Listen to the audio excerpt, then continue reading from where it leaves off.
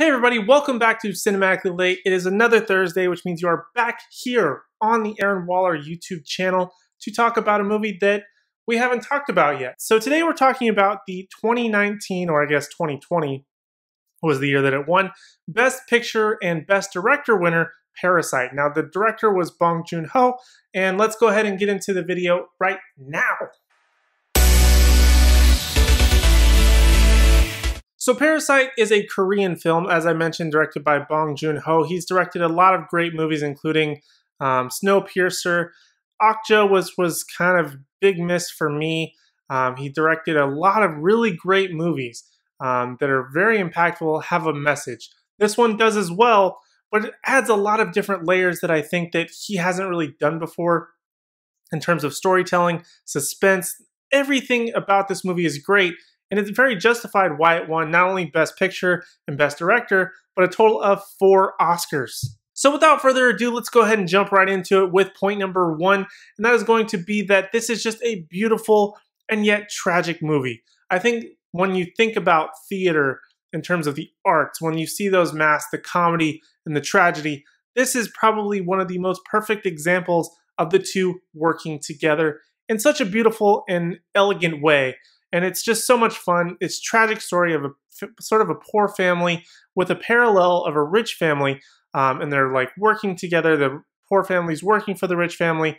It's sad, but the way that they integrate, the little schemes that they're working on, the ways that they're able to, in a way, very much like a parasite, infect this family and get into their home in various aspects, is just amazing. Like, I love the story overall. It didn't really have like this big action element, although there was a massive twist, which I'll get to in just a second, which I totally didn't even see coming. I really knew nothing about this movie except that it was a Best Picture winner, which means I had to see it.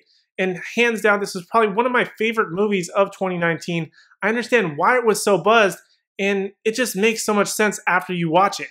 And to piggyback off of that into point number 2, this was actually an unexpected movie.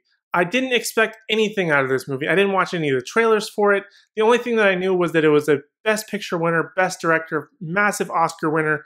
I knew Bong Joon-ho from Snowpiercer and Okja, as I mentioned before. So I knew a little bit of his work, but it was kind of hit and miss.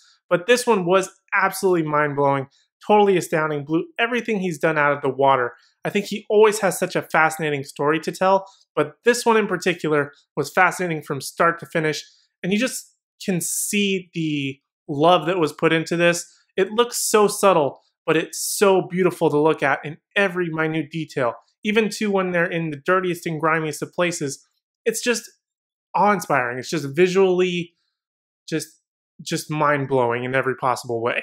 And going back, which leads me into point number 3, is that the acting in this movie, it was subtle, it was brilliant, it was fantastic in every possible way. The cast is great. They do their roles in such an amazing manner that I believed that this was a real family going through real struggles, and even the family that was rich. I felt like this was a real family as well that just had this sort of pampered life that never really saw the other side of things. And were very much negligent, or that's probably not the best word, but just like they didn't understand. There's a beautiful metaphor, and there's been 1,000 reviews that have talked about this movie.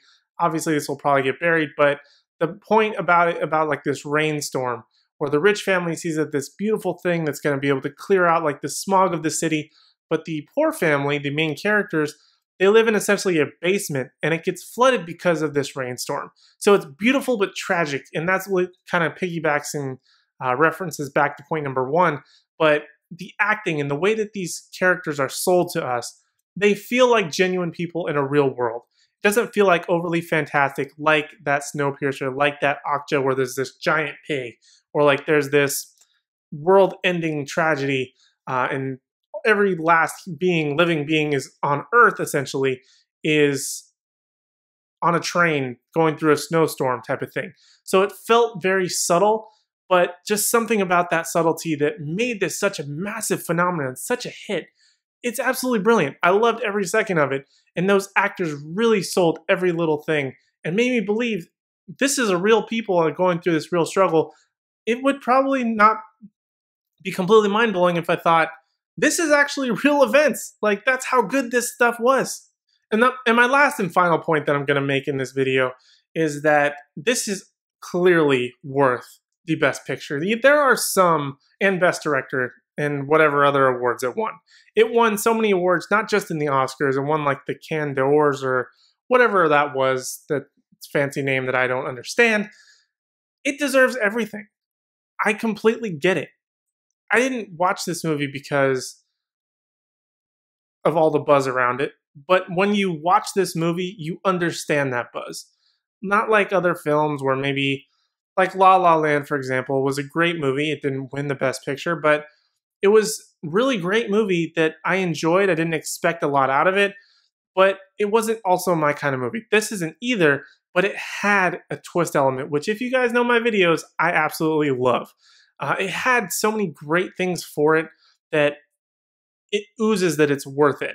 And I love the fact that a Korean film, essentially an independent Korean film, was able to win the Best Picture award. It just monumentally gives so much weight to a lot of international films, which are very much not appreciated or even represented in a lot of worldwide cultures, especially in the US or things like that. So I love Parasite, highly recommend watching it. And even better, I ended up purchasing it because I loved it so much.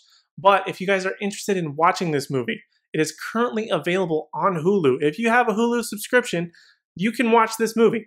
Highly recommend checking it out. Totally worth it. If you want to purchase it even, again, it's worth the money. And speaking of purchasing movies, I haven't had it out yet, at least of the recording of this video, but I will have it at some point because I'm going to be recording it soon. And that's going to be talking about how to get very affordable movie codes for like Vudu, Movies Anywhere, things like that, that you can have a large collection of movies to watch during this quarantine if you don't want to spend forever searching through Netflix, Hulu, Amazon Prime Video, what have you. You can have your favorites for affordable prices. So make sure you guys are subscribed if you aren't already for that video. If it's not out already, because I said it in the last Cinematically Late, if it's not out already, then it's probably going to be soon. I'm working on a couple of different things, tweaking things here or there, trying to make an amazing video for you guys, the viewers. So make sure you subscribe for that. Like and comment on this video if you have seen Parasite. I want to know, do you love it as much as I do? Have you seen it? Is it as amazing as I just sold it to you? It is. Well, if you're watching this video, you probably know. If you have not watched Parasite, you probably have no idea. But go watch it anyway. Highly recommend it. Really, that's all I have. Also, make sure you subscribe to my channel, obviously, as there is a new Cinematically Late every single Thursday. So make sure you subscribe for that. Got a bunch of other new videos. I've got a Justice League Dark Apocalypse War video. I've got another Cinematically Late, the Jojo Rabbit that just came out last week. I've got another one, which I'm not sure what it is right now, coming out next week. So make sure you subscribe for that. Also, be sure to check in the description. I actually have a really cool thing where it's my Amazon affiliate links. You don't have to use them for whatever reason. It's essentially that if you want to know what gear I'm using to make these videos, just in general, the lighting, the background stuff, whatever it is, it's going to be down there in the description. If you want to see or find out how exactly I make these videos, it's all right down there. You can check it out. It's really easy. But yeah, other than that, that's really all I have for this episode of Cinematically Late. A little bit longer, but it's warranted. Clearly, such an amazing movie. But other than that, thank you guys so much for watching. I really do appreciate it, and I hope to see you in the next one.